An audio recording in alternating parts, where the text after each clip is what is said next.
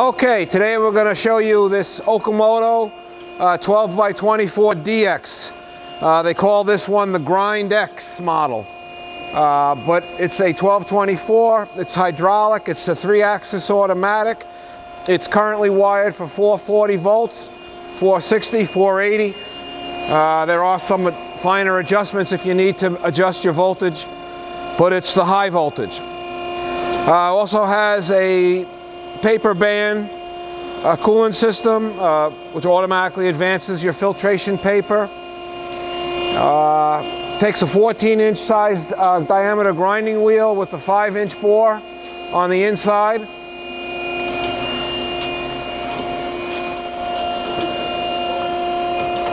It has an automatic park feature and a start the table also.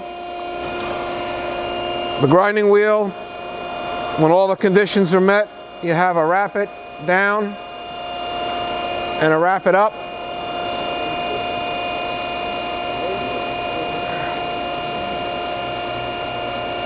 The cross slide by hand right now. This is very smooth. These are very nice grinders, these Okamotos, especially this vintage, this series. So that works really great. Very little effort. But when you want to do this under power, you have to pull that out because there's a micro switch in there. And down here are your controls for all the hydraulic functions of the grinder, which is your stepping motion and your table going back and forth. So this is the lever to control the speed of the table. And this is a lever to put it either in incremental stepping of the saddle or a continuous movement of the saddle. And when you're in the stepping mode, this will adjust the size of the step. The more that you show of this thimble coming out of the center, the larger the step will be.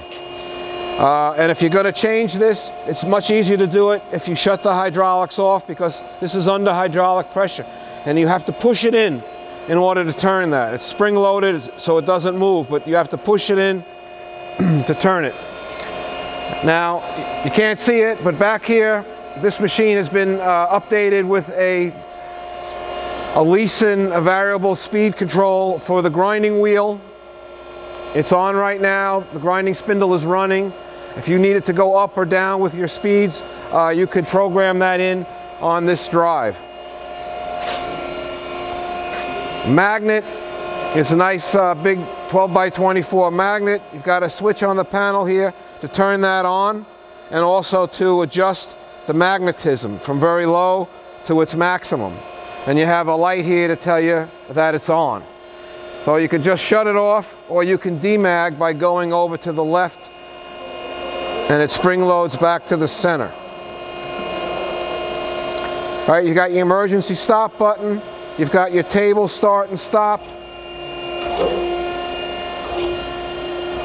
You got an indicator light that the machine is on. This is the magnet. You also have a mode selection, whether you're going to be doing surface grinding, where you have the saddle going in and out, or just the wheel coming down in a slot grinding or plunge grinding operation. So it actually has 3 different operations. Your surface grinding and 2 different plunge grinding. Each plunge grinding, one has a feeding on left and right side, and one only feeds on one side at a time, so that it's not feeding down so aggressively into your workpiece. These knobs down here control the different variables that the program requires. It requires an increment for your coarse, little increment as the wheel comes down, your feed. It also requires a point where you go from the coarse feed to the fine feed, a changeover point, if you will, and also a fine feed. And then there's the spark out. So you have a digital readout on here that when you go up and down, you see that moving. You could also reset that when you're in the edit mode. This mode selector switch puts you in manual for your all the way to the all the way clockwise to be able to use your wrap it up and down, And then when you go to these next three values, that's for your hand wheel here. So what they have there is 5/10, 1/10, and 10 millionths. So you could actually dial in with one click of this 10 millionths each time. All right. The next mode is edit mode. And then this mode down here, the last one, that's the actual running mode or actual cycle start. There's no push button that's going to say cycle start or whatever. So for right now, I'm in the edit mode.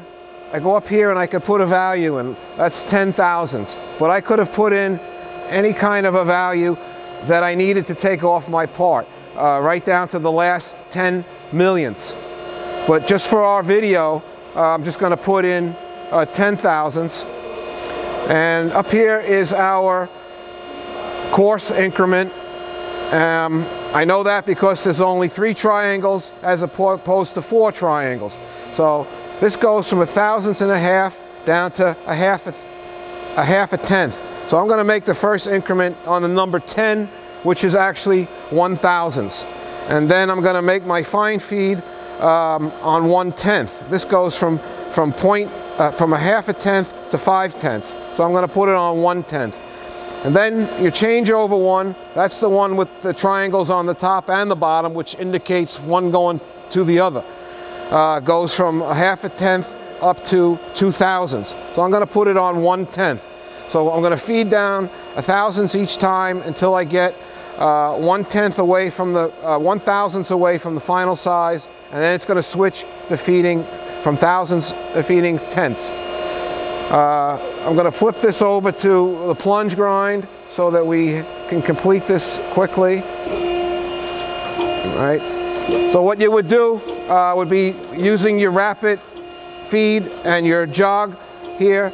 You touch off on your workpiece, you measure it, you find out I need to take off 10 thousandths.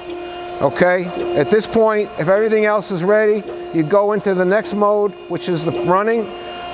So we go down 1/1000ths each pass until we get to 1/1000ths. Then we go into the tenths. Now we're at 0 already. And we do a certain amount of spark out passes, which you also set right here. The rest of the knobs here, hydraulic pump starting, spindle start, coolant start, dust collector if there was one.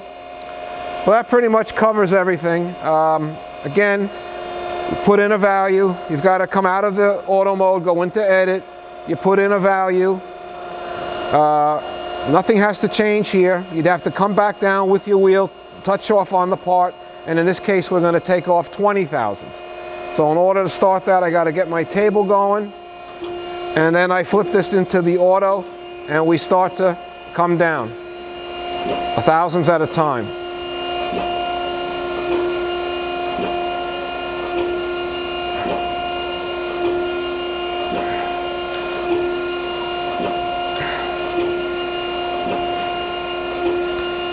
The difference now when you go into the actual surface grinding mode, I probably should slow this down a little bit. Surface grinding mode, we need to flip it over here. We need to make sure that this is pulled out, and then we start it up again. All right, if you forget to take it off of automatic, and it sees that it's at 0, it's going to think that it's finished and it's time to stop. So it's going to just stop again on you. You got to put a value in here, or you got to put it back in edit. So now I'll put it on 10 thousandths again, and I'll start this. So now you see my saddle is moving in and out. Over here you've got a couple of dogs that you set forward and backwards to get your work size there, or your full travel. You'd spread them out. But each time it reverses now, the saddle direction, we're going to feed. So this cycle takes a lot longer. We'll just let it run as we talk. So over here you're going to find your leveling pads. There's 1, 2, 3, 4, 5 of them. There's a toolbox with all the tools for taking the wheel off, special wrench. The spindle nut is in here. The spindle nut wrench is in here. The grinding wheel is right here. It's all going to be packed up in a box. Real nice. All right, so that's basically it. You've got a light over there. You've got a little window up on top of the column here that will fill up with oil. That's your lubrication oil. That's an indication that everything is hunky-dory. Any questions? There's a lot of YouTube videos of me running the exact same kind of machine, at least a half a dozen or more, where I go through all the stuff on this control. If there's still any questions, anybody can always give me a call here. Thank you very much.